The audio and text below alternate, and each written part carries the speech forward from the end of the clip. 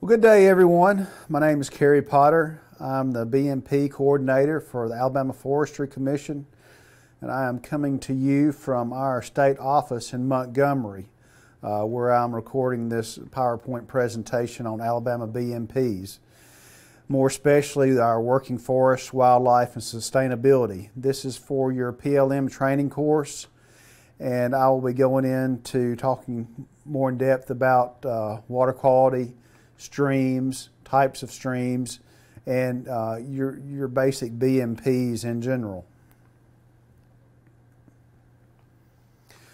So let's talk about the importance of water, because it's very important for our existence, on an everyday basis. Over 50% of the drinking water in the U.S. comes from forested watersheds. That's a lot of different streams, creeks, and rivers flowing through our state. More approximately, this number is going to be 132,419 miles of creeks, streams, and rivers. This figure was increased from 77,000. And just think about, there's more freshwater biodiversity in the state of Alabama than any other state. There are certain aquatic species that are only found in Alabama. When you consider this, think of several of the Midwestern states which don't even compare with Alabama. You could take 5 or 6 different Midwest states, and they do not come close to the many species or the biodiversity that's found within the state of Alabama. So what are BMPs? BMPs are best management practices, and Alabama follows the BMPs for forestry, which are non-regulatory guidelines, which means these are not mandatory guidelines, but they are followed to protect water quality within the state. There are 15 federally mandated BMPs that are regulated, and these concern the federal wetlands that exist in Alabama and what you can do as far as your best management practices within these wetland areas. The Alabama BMPs were suggested to help Alabama's forestry community maintain and protect the physical, chemical, and biological integrity of waters of the state as required by federal and state laws. These federal and state laws that we're talking about encompass the Federal Water Pollution Act, the Clean Water Act, the Water Quality Act, and the Coastal Zone Management Act. Within Alabama, we have our Alabama Water Pollution Control Act. These are all acts that are very influential in keeping the waters of our state clean and not polluted. So, BMPs are no longer voluntary. They're suggested that you follow to protect our water quality within the state. But there are certain member companies that must follow BMP standards by written contract with dealer and supplier. These are mainly your pulp mills in Alabama that are under the SFI or FSC or PEFC standard. SFI stands for Sustainable Forestry Initiative. What this means to you as a logger and landowner is that these mills are constantly checking the tracks that are cut on your properties or the properties that you cut to make sure that BMPs are being followed when you're harvesting timber. If you're not maintaining the BMPs or are in compliance with the state BMPs, these mills can choose to not take wood from you, and that could really affect you as a company. If we have any unresolved BMP complaints, these are reported to the SIC, which is the Sustainability Implementation Committee and member companies, and consequences can be severe. SIC committee has mill representatives that reside on the committee, and so they know about any of the complaints that happen, especially if there are severe complaints that are unresolved. There have been 2 unsuccessful court cases attempted to require a permit for all forest roads as point services. Right now, all forestry, silvicultural, logging activities related around logging are non-point sources. So you may ask, what's the difference between a point source and a non-point source? A point source is something that, hey, you can point your finger at and say, hey, that is the definite reason that pollution is entering a stream. Now, with logging and practices and best management practices of the state, we have several different guidelines we use for roads, loading decks, logging sites, streams, SMZs that protect the water quality and make sure that, you know, any source of pollution will be a non-point source, which if you're following your BMPs and you're doing everything that you're supposed to be doing, you don't have any problems with any pollution source getting into the stream. The EPA recently ruled that permitting of all forest roads was not necessary because of success in BMPs in protecting water quality. This is why BMP implementation is so important. So we do not get the federal government involved with our state affairs with logging practices and start, you know, implementing federal laws that apply to, you know, how you cut your timber, because we already have BMPs in place that do that. So that's why following BMPs is so important, you know, with all your forest harvesting activities. ADM states that BMPs must be maintained until the site is fully revegetated. That means all of your BMP work on roads, whether it's water bars, turnouts, your grading of the roads, your skid trail, water retention devices, your SMZ zones, streamside management zones. If you have a perennial stream, do you have the right buffer, you know, on either side of the stream bank, which should be 35 feet. All these different BMPs must be maintained until the track is able to green up and be fully vegetated. So let's talk about the Endangered Species Act and BMPs. Endangered species, there's certain lawsuits against the U.S. Fish and Wildlife Service that continue to exist. At this point, there are over 250 imperiled species that reside in the rivers, streams, creeks in Alabama. 13 of these are aquatic, which are your fish, mussels, crayfish, and snails. BMPs, especially SMZs, your streamside management zones, are the key to avoid regulation in SHUs. Those are your strategic habitat units. Like I said earlier, following BMP ensures that, you know, you're protecting these imperiled and endangered species that exist within the state. If you're doing everything you should do with your SMZs, your streamside management zones, protecting your streams, then you shouldn't have any problems, you know, endangering any of these species. The Trump administration has also pledged to revise the listing process. So in the future, you might see more and more species added to this list.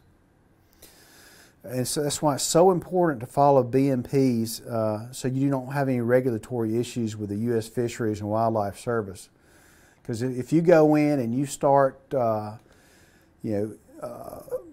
threatening these streams by, you know, making your SMZs smaller where they should be wider and causing problems with these endangered species or imperiled species, the U.S. Fish and Wildlife Service can come in and issue some pretty significant fines, which are really going to hurt.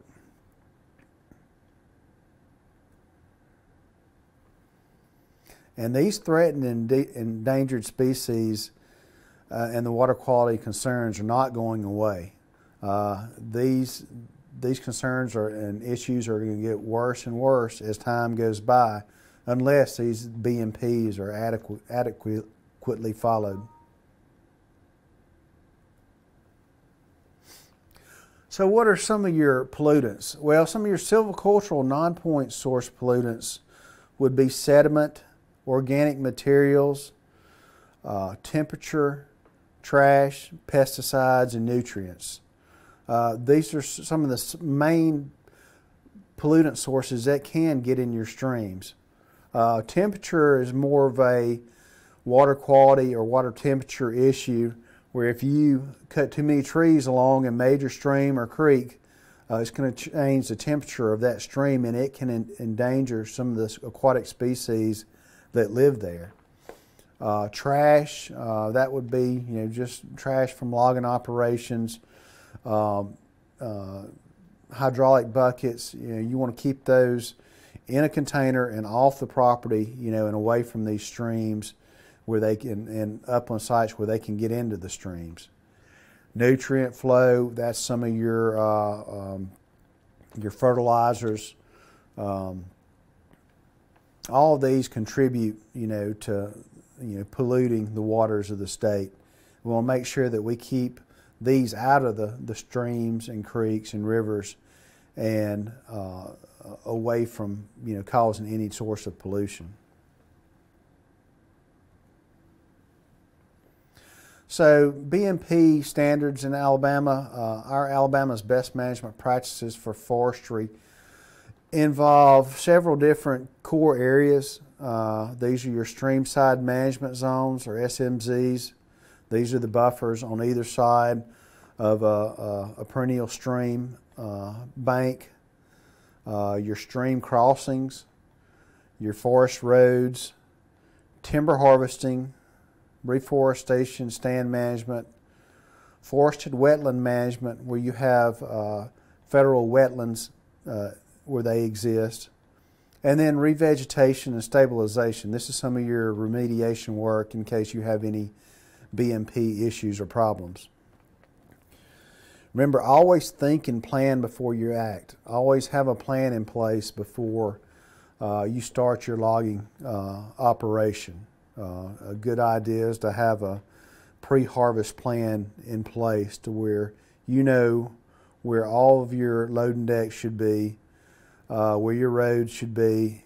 If there's a stream that exists on the property, and it's a perennial stream, intermittent stream, or ephemeral, which we'll get into later on, make sure that these are properly marked, before you start your timber harvest. So always think and plan before you act. So what is a streamside management zone? This is a strip of land immediately adjacent to the waters of the state where soils, organic material, matter, and vegetation are managed to prevent pollutants from forestry operations. This is kind of your buffer that keeps all of these materials out of your stream. This is required for perennial. The SMZ is required for perennial, and that's a 35-foot buffer on perennial streams per side, so 70 feet total. And this is recommended for intermittent streams as well. So what is a stream? A stream consists of a bed, a bank, and a high water mark. Your bed is where the water flows through, and your banks contain the water. It's always recommended that a consultant forester or registered forester mark or flag the SMZs before harvest. I always suggest this with a lot of tracts that I do inspections on. Is the SMZ marked? Have they made an effort to go in and paint or mark the lines with flagging where the SMZ exists? It's always a good idea to have this policy in place before you start harvesting a tract. And you also need to keep your roads and logging decks outside the SMZs. Another main point I'll expand on is do not skid parallel with your SMZs. Try to come in at perpendicular angles to your SMZs where you have to harvest timber. And whatever you do, do not skid right down the bank of an SMZ. I've seen this a lot in the past, and it's sort of becoming a problem that I found with a lot of tracts that I look at. So here's an aerial photo of an SMZ. In the middle of the photo, you can see the perennial stream. This is a main creek or stream that goes through that property. And these little feeders off of it are either intermittent or ephemeral streams that tie into that main stream. And it's always good to protect those ephemeral and intermittent areas too, because any source of pollution that can get into those streams, these little feeder streams, are going to go straight to your major perennial stream and cause pollution problems down the road.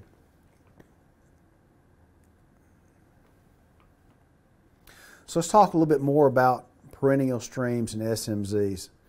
Perennial streams flow year-round under normal weather conditions. They'll have a definite bed, a bank, and a high water mark. These are usually specified or found on as a solid blue line on a topo or USGS quad map. You should leave a 35-foot minimum SMZ width on either side of the bank. And when I state or emphasize minimum, if you have a lot of slope involved with the stream, the SMZ, you should probably allow for a little bit wider SMZ, especially where slope is involved. This SMZ width can be increased with the landowner objectives, on-site conditions, and stream sensitivity. Excuse me. You also need to take into consideration soil erodibility, soil equipment limitations, slope, like I've talked about, and topography. Another thing to consider is where these streams may exit. If you have a major stream going into a major tributary or a waterway, such as a river, it might be a good idea to leave a wider SMZ just to ensure that you don't have any chance of any sediment or pollution getting into the stream and going straight to the river. Within these perennial streams, you should leave 50%. You can leave a 50% crown cover and harvest timber within these buffer areas. Just remember that you need to selectively mark the trees out of these buffer areas and make sure that 50% of the crown cover is left. Also, it's important to take out all of any residual logging debris that may have found its way into the water of the stream. So whatever goes in the water must come out.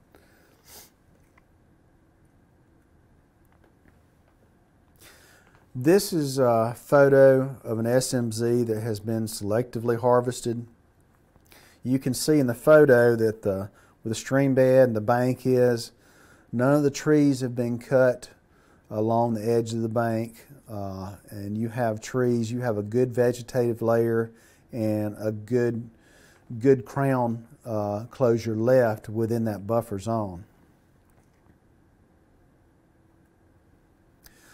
This is an incorrect SMZ that was left on a perennial stream. On the far left side of the slide, you can see the stream bed, the bank, and then actually a tree right in the middle of the slide that was cut right there close to the edge of the bank. The big difference in this picture between the last, you see that 50% crown closure was not left. That tree that was cut in the middle probably should have been left, or definitely should have been left, excuse me. And you should have marked your buffer to where you leave these trees and you know where your buffer zone is. I see this a lot with a lot of the complaints that I have within the state. So number one, always mark your perennial SMZ buffers. Number two, it's a good idea to go in. If you're going to selectively remove trees within that buffer, just go ahead and mark those trees, either paint them or flag them, so you can get an idea of what's going to come out of that SMZ buffer. It's another picture of an incorrect SMZ buffer that was left. You can see that 50% of the crown closure was not left within this buffer. They left a few trees, but this is going to cause problems with sediment getting into the stream. It's going to cause temperature problems, which I talked about earlier, that can change the temperature of that stream and endanger any of the aquatic species that are living there. So you run into risk of having really big problems, not only with water quality, but also with the U.S. Fish and Wildlife Service, coming to you and saying, hey, you've just put another species on the extinction list. We have some fines that we want to deal out to you.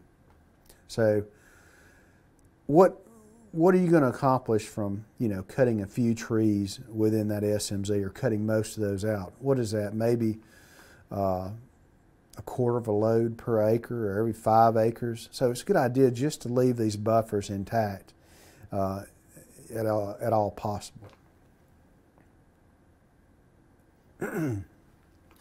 So we've talked about perennial streams. Let's talk about intermittent streams. Intermittent streams flow part of the year, and they'll have a bank and a bed, but may not have a high water mark. These show up as a dashed blue line on your topo map or USGS quad, and they may or may not show up. A lot of these maps are kind of outdated, and you don't see some of these that exist. You can have a partial cut or regeneration cut with these intermittent streams if the water quality for the stream is protected. That means you can actually cut the timber on either side of these intermittent streams, but you must protect that buffer area and make sure there's a vegetative layer that's left. We've got to have this vegetative ground cover and organic debris to protect the forest floor and to keep that buffer that exists to keep any sediment from flowing into the stream. If there's no canopy cover that is left, make sure that your vegetative ground cover is left. And if you do cut within these intermittent streams and you remove soil or you disrupt soil, make sure this is fixed before you leave these areas. You have to put in some hay bales, spread some hay, some grass seed, put in some silt fencing. Just make sure that sediment cannot get into this stream in any way. Here are some examples of incorrect SMZs that were left. A lot of these are dealing with perennial type streams. The top left, you can see that some sediment, some debris was left within that stream bed. Same thing on the middle slide, plus you can see where they've disrupted that vegetative layer, that buffer right next to the stream, and by running a skidder right next to it, and this opens up the possibility of sediment getting into the stream. You can actually see in that middle slide, on the bottom part of the slide, where sediment is actually getting into the stream and causing it to be silted in or turbid. On the bottom right, that's another example of an intermittent where they're leaving debris within the stream that's going to have to come out. That water's got to be able to flow to move the water off that property. And it's got to be in a state where you don't have sediment getting into that intermittent stream. So ephemeral streams are our last type of stream that we'll talk about. Ephemeral streams are your shallow ditches or depressions. They're usually dry most of the year. Usually the only time you see these are within wet areas or flooding type areas, and these transport the water off the track into probably an intermittent or perennial stream. They may or may not have a defined bed or bank and will not have a high water mark. These are usually not identified on a topo, but you can observe the contour lines on the topo maps and see where these ditches and cuts are, by your V-shaped lines on the topo map. These ephemeral streams do not require an SMZ or canopy cover. You do still need to use keep a vegetative cover or litter layer, as a buffer on either side of the stream bed. Remove any debris material within these ephemeral streams that could dam up and cause the water to stop flowing. And another thing to consider is these streams can cause severe water quality issues if the banks are beaten down to bare mineral soil. What we're talking about there is, these streams are transport vessels. These ephemerals are transport vessels that lead to intermittent and perennial streams. So any sedimentation movement that is carried by these ephemeral streams can still reach these intermittent and perennial streams and cause problems if not managed properly.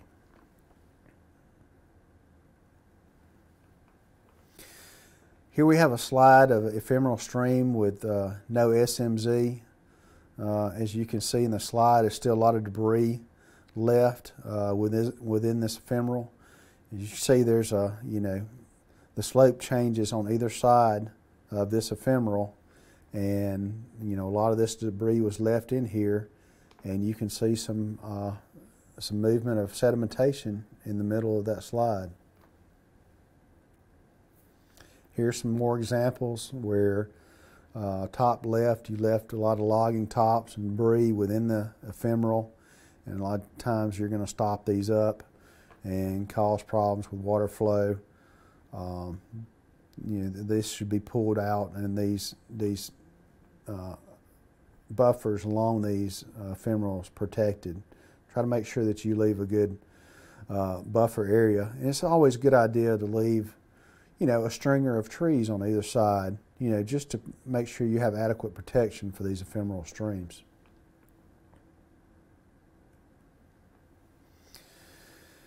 Like I said earlier, these ephemeral intermittent streams, they're going to flow to a major water source, most of the time. They're going to go to a river, they're going to go to a tributary. A lot of times these are feeding into ponds. So any sediment movement you have coming from a track that you're cutting is going off of that track onto your neighbor's, and this can be a major problem in silting in your neighbor's pond, and the next thing you know, you have a lawsuit because he stocked his pond with Florida trophy bass and bluegill, and you've killed all his fish within that pond. Well, now he's got an issue with it, and a lot of times they're going to hire attorneys and they're going to pursue it. I see a lot of complaints each year where the same thing happens. Inadequate BMPs weren't being followed as far as streams and SMZs, especially SMZ width, and this is what happened. Your neighbor, a quarter mile, half mile downstream, had their pond silted in. So it's always a good idea to keep this under consideration in your planning stages before you cut the track. Look at what's downstream from some of the SMZs that you're going to have, some of the major streams that go through the track that you're cutting. Do they end up in someone's pond? Do they go to a major tributary or river where they could cause problems? In these instances, it's probably a good idea to leave a little bit wider SMZ than you normally would, just to make sure that you don't cause any of these problems down the road.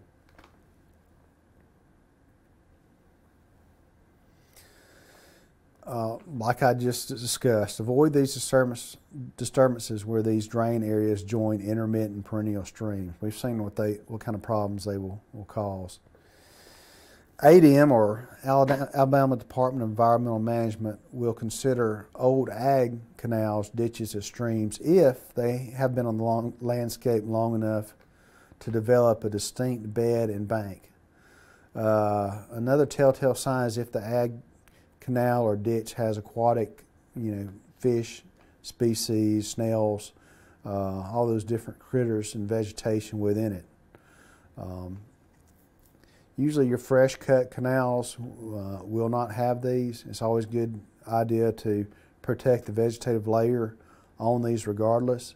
But if you have an old ag ditch that's been there for a long time and you noticed minnows and aquatic species within it, it's probably a good idea to leave a good buffer, or a good tree buffer along these ditches.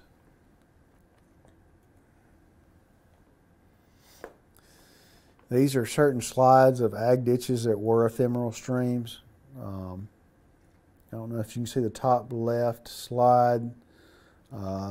This ephemeral stream is all clogged up. There's actually an old bridge that goes across it. You can see the tops that are in it right there. That bottom left, that one actually had some minnow species in it, aquatic species. And the middle right, that's an old bridge going across another old ag ditch that ended up being an ephemeral stream, and it was pretty clogged up on either side.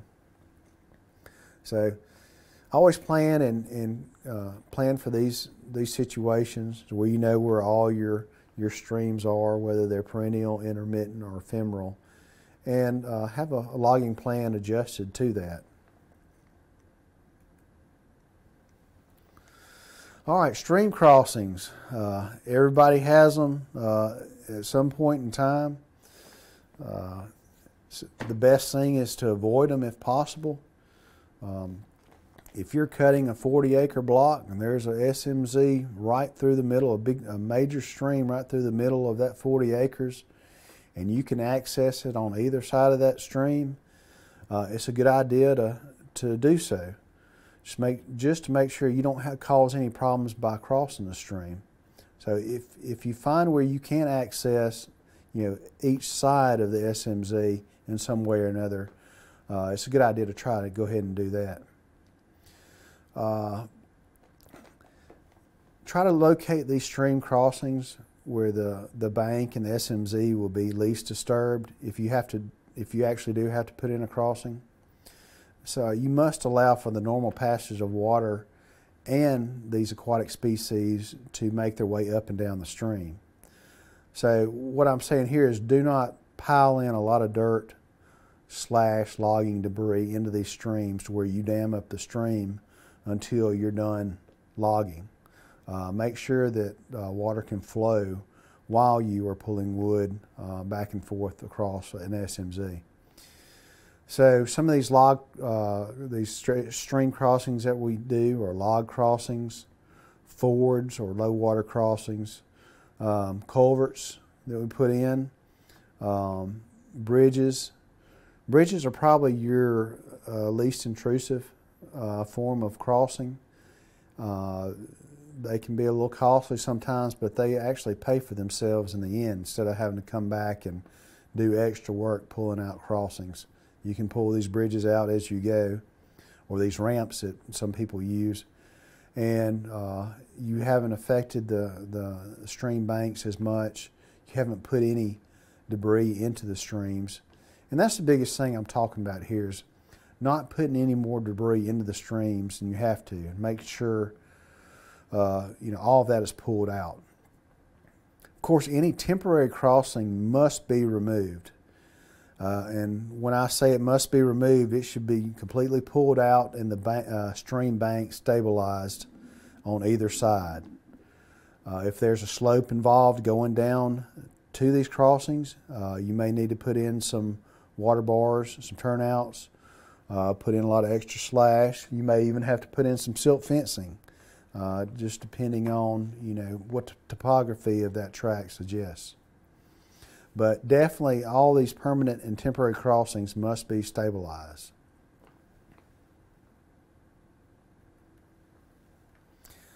Some of the material you can use for stream crossings, log crossings is probably one of your easiest things to do. Just take your hollow or solid logs and put into the channel, and then come over the top of it with some type of skid bridge or mat, if at all possible. But whatever you do, do not use limbs, brush, or dirt. And remember, with any of these crossings, what goes in must come out. Excuse me.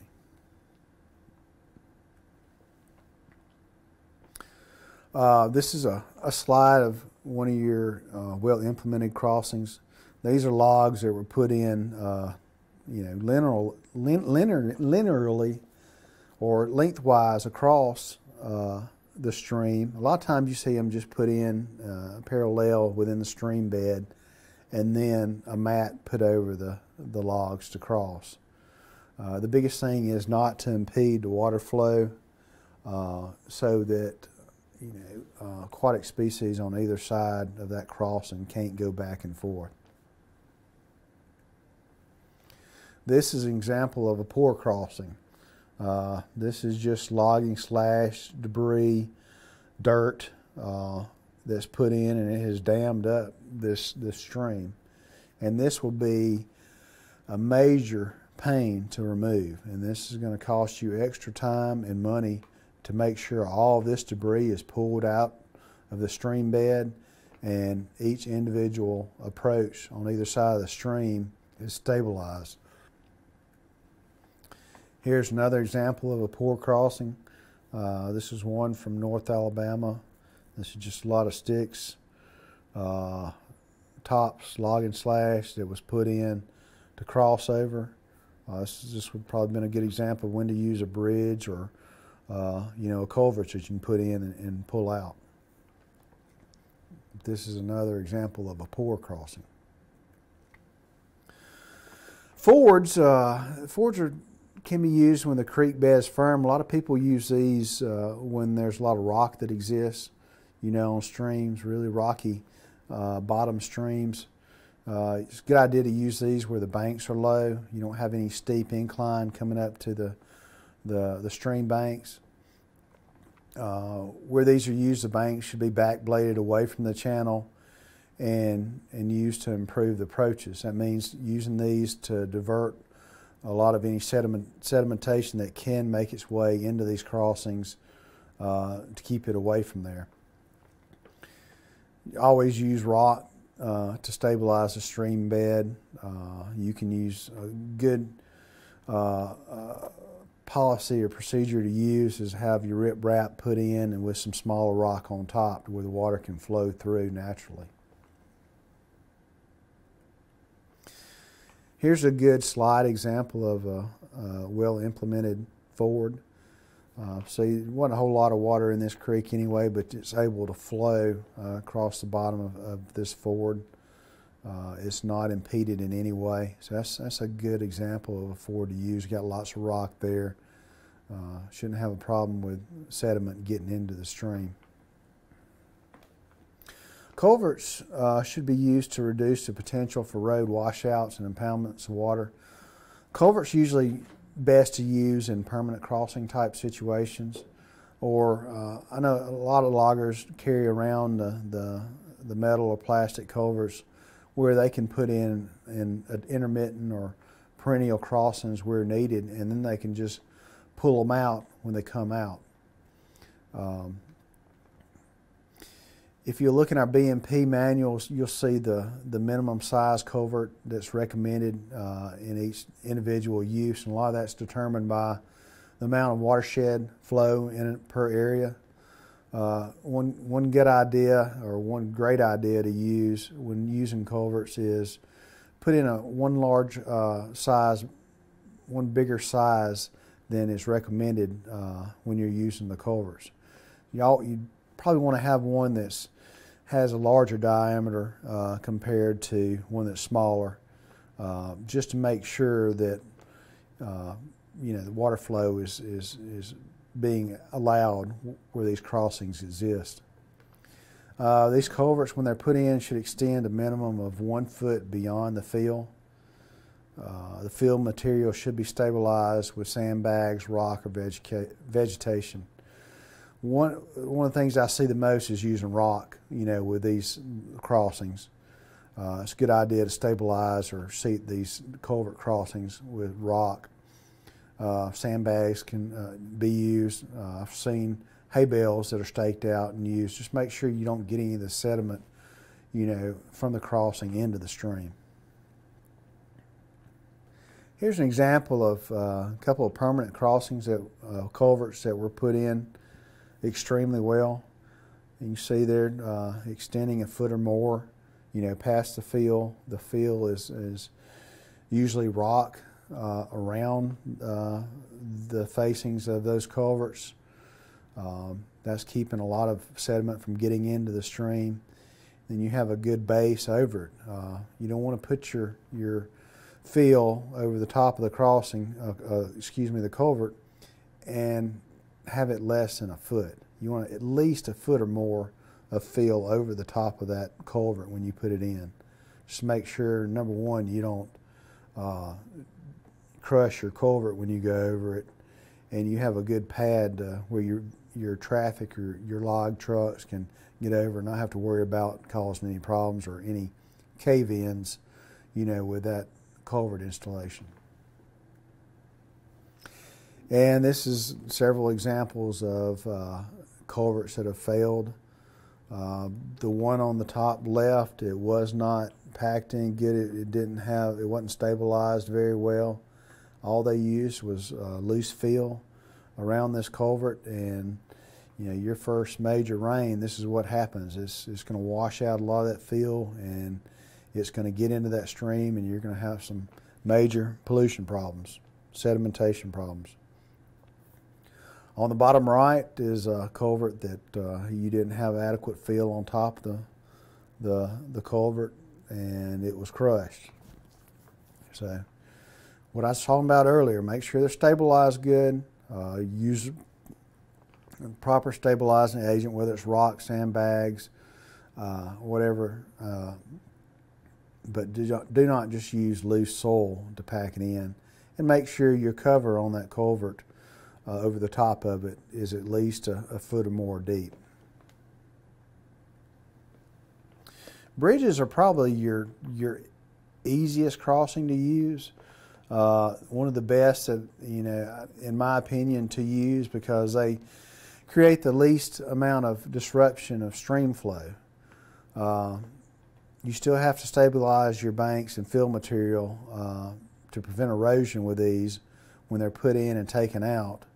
But you don't have to go through all the effort of packing in a culvert or putting in several logs for a log crossing. These can be just put in in one move, and then when you're done, pull them out, stabilize your bank areas, and you're gone. I mean, everything's taken care of. One thing to remember on these, the spans must be installed to permit passage of expected high water flow. Make sure that they come far enough across the stream bank to where in case the water comes up that you don't have to worry about these bridges floating off. Here's an example of a portable bridge. As you see in this slide, they extend pretty good ways on either side of the stream bank. This is a pretty heavy-duty bridge. I don't think you'll have any problems out of that.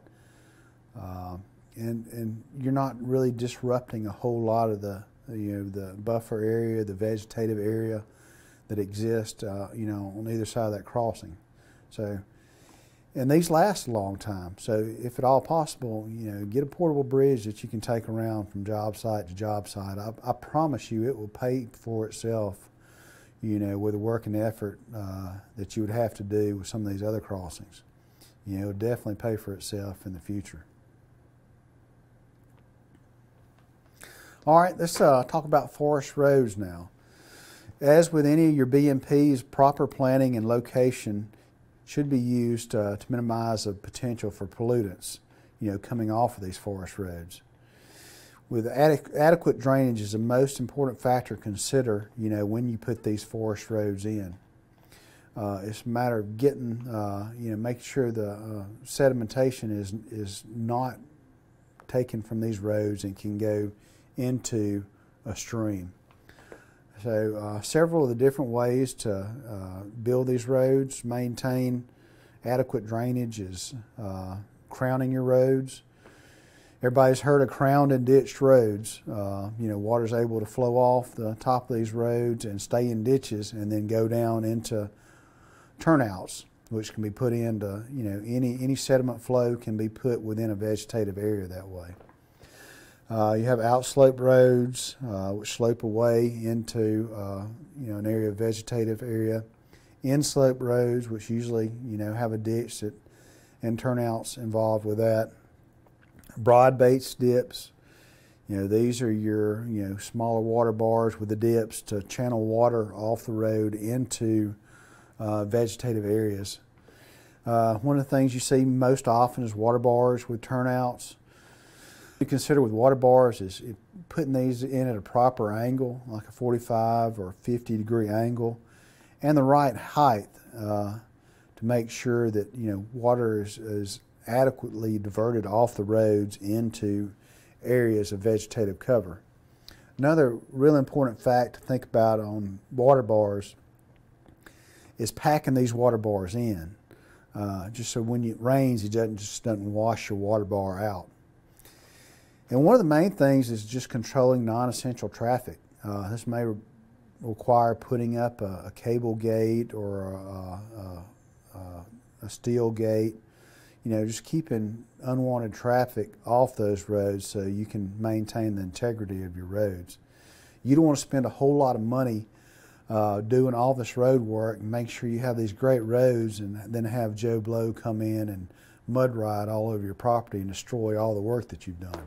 And believe me, I've seen this where it's happened. So try to control the traffic on and off these roads, whether it's using a cable or a gate, some way to keep people out.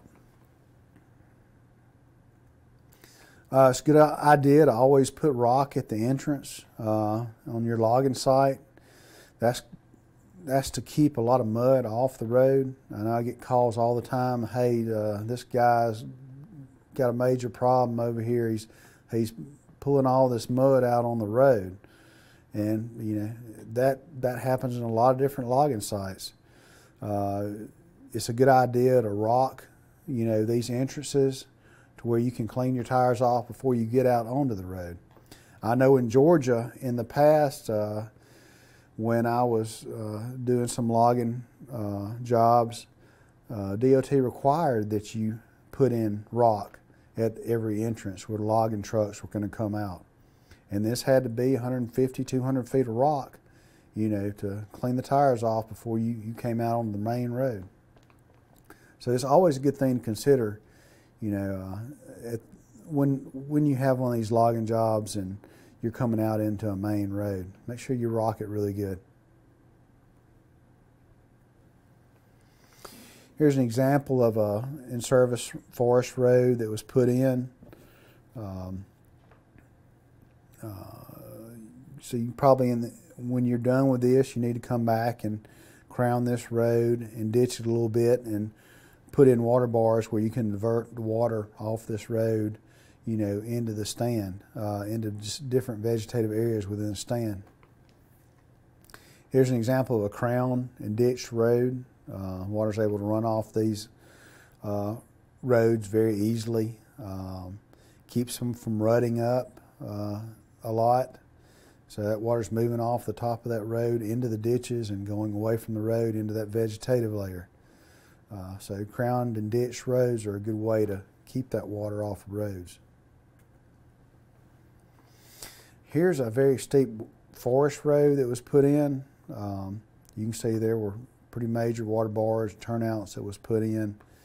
And the steeper the slope on these roads, the more water bars you're going to have to put in. If you look in our BMP manual, you'll see just how many per feet in between water bars you'll have to use, depending upon slope.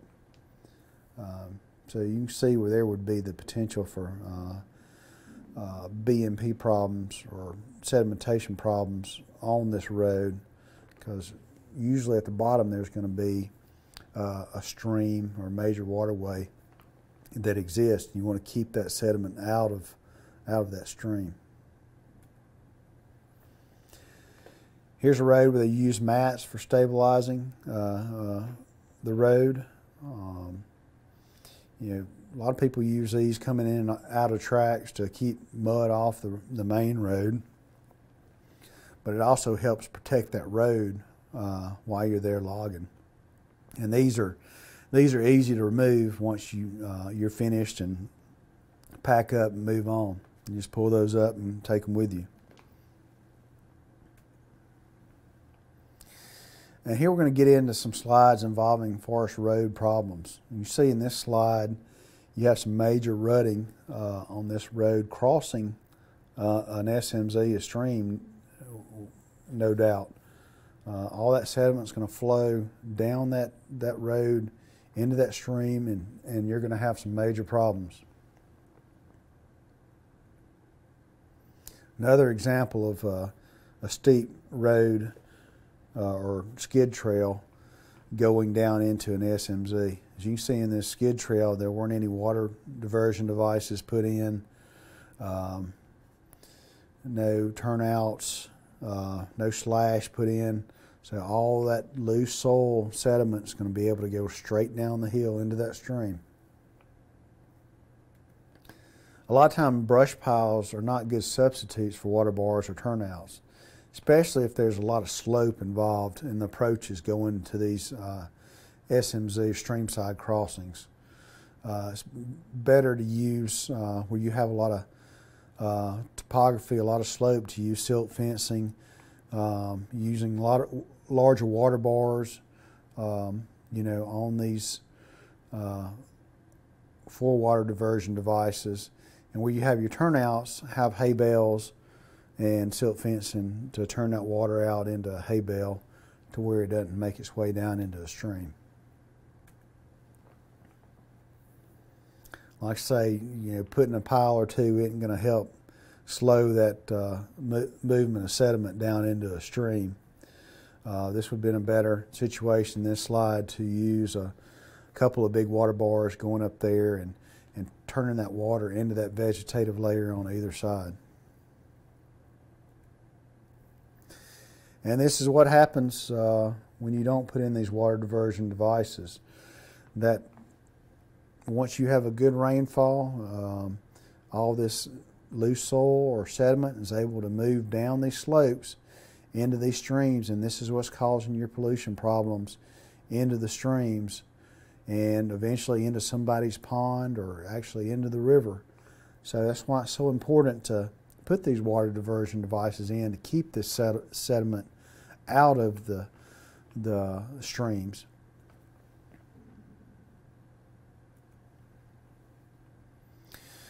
Like I said, some of your remediation work after you're done may involve putting in hay bales, silt fencing, water bars, turnouts, all these to control any movement of sediment from roads, skid trails, interior roads into streams where they're going to cause pollution problems.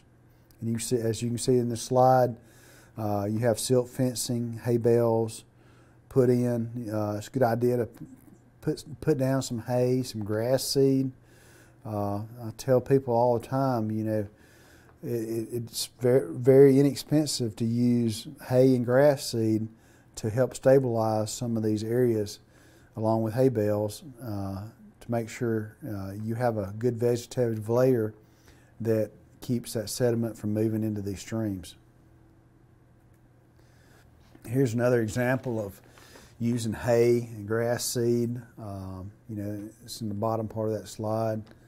That's been hayed and grass seeded very well, along with the silt fencing to keep sediment from moving, into these low-lying areas.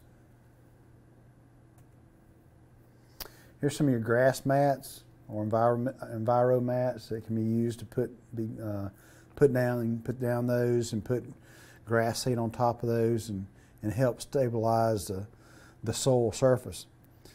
The biggest thing I'm trying to get across to everyone here is to stabilize these surfaces. If you see an area that is exposed and has a lot of bare soil visible, these areas need to be stabilized, especially where they're on a slope and they're going down into a stream-side area, whether it's a perennial or intermittent stream.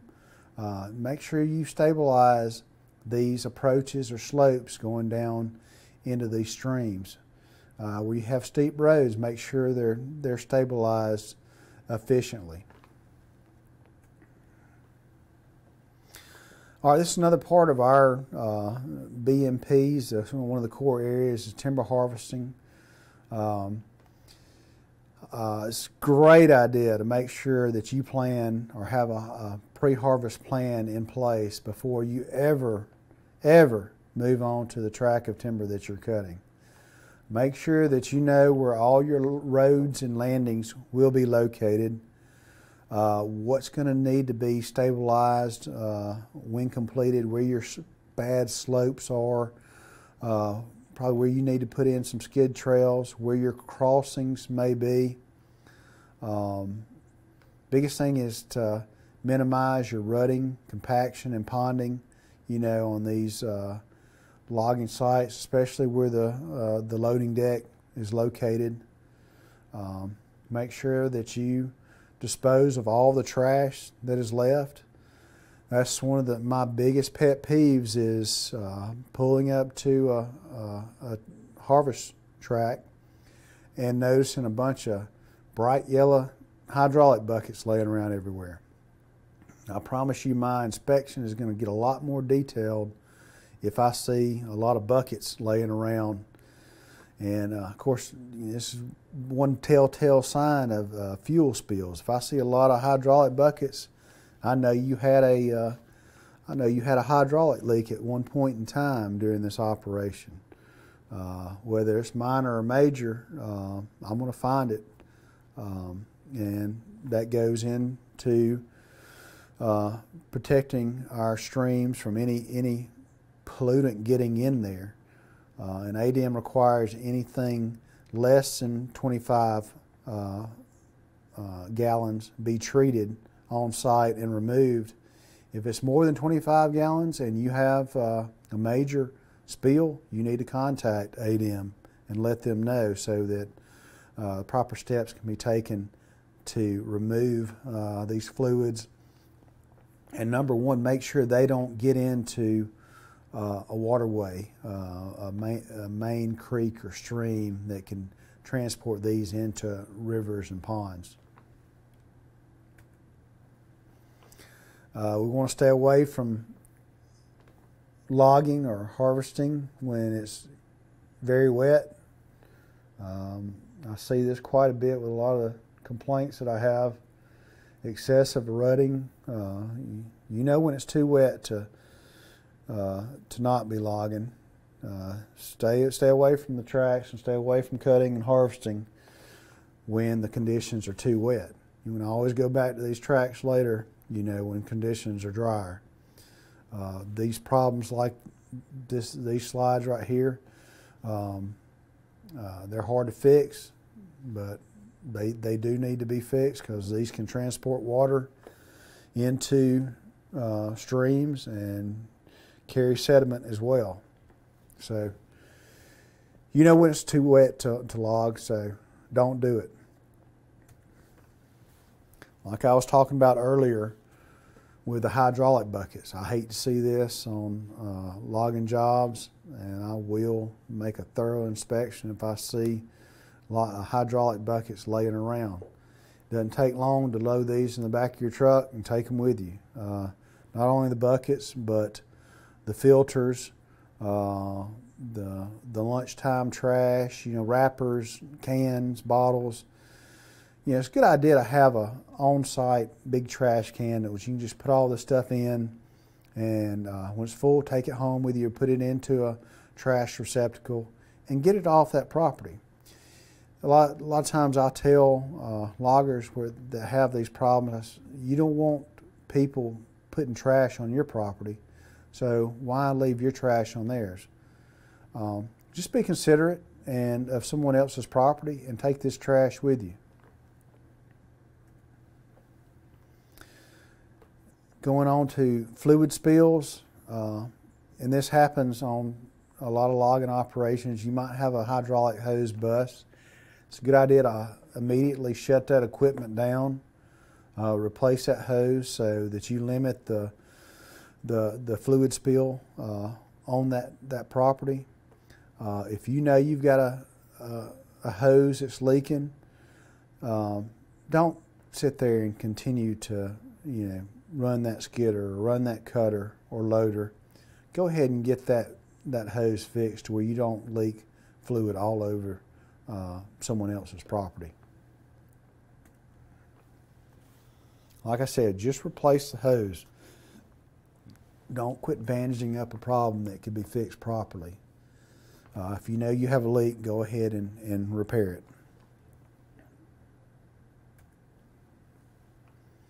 Another part, the main core of our state BMPs is reforestation. This takes into consideration your mechanical site prep, chemical site prep. Make sure this is done properly. On your mechanical site prep, make sure that this is done on a contour. You stay away from the SMZ areas. Make sure your machine planning is on the contour. If you're using herbicides or pesticides, make sure they're the right mixtures are applied. Do not overspray into your SMZ areas. Always check your weather conditions. Make sure it's not a real windy day if you're going to apply herbicides or pesticides, so that it drifts over into your SMZ areas and kills, the trees that you've taken all that time to leave. Make sure your fertilization is done properly. You don't want that nutrient flow into the streams, so you want to have a buffer where you put your fertilizer and make sure it is kept away from your SMZs. If you're putting in fire lanes, if you have slope, make sure you're still using fire breaks where you're putting your fire, let me go back. Where you're putting in your fire lanes, make sure that you're using your water diversion devices, water bars, properly, to where if you're putting in fire lanes where there's a lot of slope involved, make sure that you have the proper water bars put in. So if you go back and you do some prescribed burning, you have to refresh some of these fire lanes or fire breaks, make sure these water bars are put back in. Here's an example of improper site prep. This was actually site prep good to begin with. Then the landowner decided he wanted to take his dozer back in and run his dozer up and down the slope and smooth it out a little bit better. What he did was cause ruts, where he left his tracks going up and down this slope. And your first couple inches of rain with a significant rainfall is going to cause that sediment movement, down that slope, because there was no stabilization efforts put in at that time, and you got a major problem. All right, let's talk a little bit about conversions. Conversions are not covered by the Section 404 exception, with the exception that a landowner must get a permit. If you're converting a forested area to a residential or commercial area, of course you must contact ADM or Corps engineers and get the proper 404 permit for that conversion. If you're converting a wetland to an upland, you definitely need to get that permit. It's a good idea not to even attempt that to begin with. But if you're, all these upland conversions, you should get an MPDES permit from ADM. And you can read about this more in our Alabama Best Management Practices manual. It goes over all your Section 404 exemptions, when you need a permit and when you do not need a permit.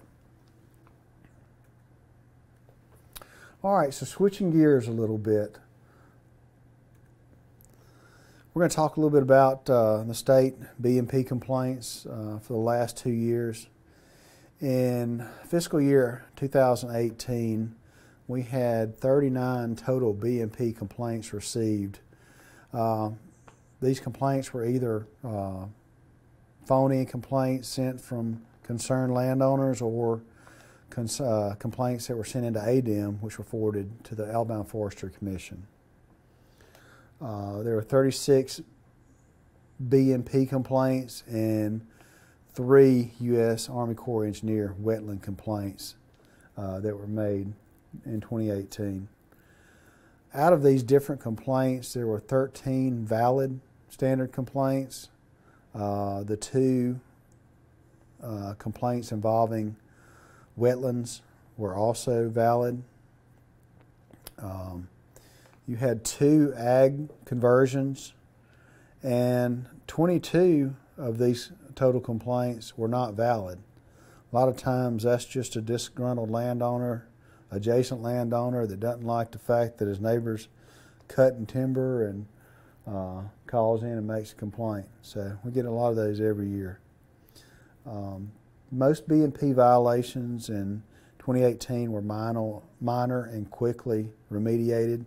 So it was fairly easy year in 2018. Not a whole lot of complaints. We started seeing a different trend in 2019. A few more complaints, 41 that were received. Of these, 15 were valid, 18 were not valid, and there were 8 conversions, which did not require AFC involvement. Most of the valid BMP violations in 2019 appeared that so folks were getting in a little bit of a hurry, getting too much in a hurry to finish the track they're cutting and move off, and not doing the remediation work that was involved to implement your BMPs, or just cutting too many corners. Or they could have just been totally negligent, and some of these were pretty atrocious. So when you finish your track, when you finish harvesting your track, make sure you, with your planning, go through all your BMP implementation procedures. What do we need to remediate? What kind of work do we need to do to close out the track before you leave and move on to the next track? Some of the reoccurring problems that we see on a lot of these timber harvests or timber operations are the roads not being stabilized. You know, if you've got a road on a steep slope, make sure you put your water bars in, your turnouts. Saw a lot of different roads that did not have any water bars, turnouts, anything. We're still seeing a lot of muddy ponds where you have improper SMZs and you have silt getting into these perennial and intermittent streams that go to your neighbor's pond. First thing they're going to do is call the ADM or the Forestry Commission and complain about their muddy pond. And before you know it, you have a lawsuit on your hands. So make sure with your planning that you protect these SMZs or streams by providing the proper streamside management zones. And if anything else, go above and beyond and make your SMZs wider. Still seeing a lot of fluid spills on some of these logging operations around the loading deck. So repair those hydraulic fittings, hoses, when they're leaking as soon as possible to make sure that you don't have a recurring leak. And you know, probably our biggest complaint involves stream crossings or creek crossings.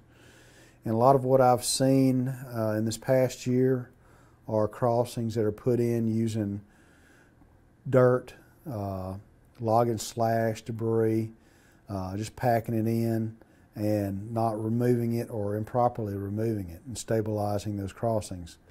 So just remember, as a rule of thumb, anything that you put in has to be pulled back out of the stream and those crossings stabilized. 2019, these are some of our numbers for our random closed out track inspection year. And I'll briefly go over that. Out of all of our counties, we have so many inspections that we have per county. And this is all dependent upon how much wood production is made by each county. Where you have, a lot of mills within counties or close to these different counties like Clark, Butler, Marengo, you're going to have a higher amount of inspections that should be done each year. Up in North Alabama, you might have one or two inspections per county that are done. But this is what we did last year. We were 98.7% implementation on harvesting, 97.5% on forest roads, 97.6% implementation on stream crossings, 98.3% implementation on SMZs. So all of you loggers out there, you're doing a great job. Keep up what you're doing. It seems like our BMP complaints are starting to get a little bit lower each year now. I know as of currently, we have 32 BMP complaints for this year. I expect, and this, our fiscal year runs out the end of September. So we're probably going to be around that mid-30s level. So they're starting to slowly go down, and that's because of you and because of what you do, attending these classes and learning more about BMPs and BMP implementation. You're taking this that you learn and taking it out into the field and using it. And I applaud you for that. And I appreciate all your hard work and what you're doing to help protect the BMPs. So keep it up, everyone. Everybody's doing a great job, especially when you can get 98.2% overall implementation rate for the year. So congratulations. So if anyone has any questions, any comments, I'll actually be on this call. I know this is kind of a weird way to do it. It beats anything I've ever seen, because I'd rather be in front of everyone and talking and cutting up and having a good time and making sure you know everything about BMPs. But we're not able to do that right now during these crazy times. So any questions, any concerns, here's my office number, my cell phone number, my email, any BMP material that you have that you need, you can contact our AFC site. But feel free to call me if you have any questions on logging jobs and you're not quite sure, about the BMPs, with what you need to do to finish out your BMP remediation work. Feel free to call me. That's my job. That's what I do best. I go out and give you advice, on technical advice, and on how to fix these issues or how to keep them from becoming problems. So please call me if you have any questions or concerns, when you're out there logging. And please, everyone, stay safe. Hopefully we'll be done with this COVID-19 stuff before long, and everybody can get out and, intermingle, and it'll get back to usual. But in the meantime, everybody stay safe and wear those masks when you need to, and hope the best for you and your families, and have a great day. Take care.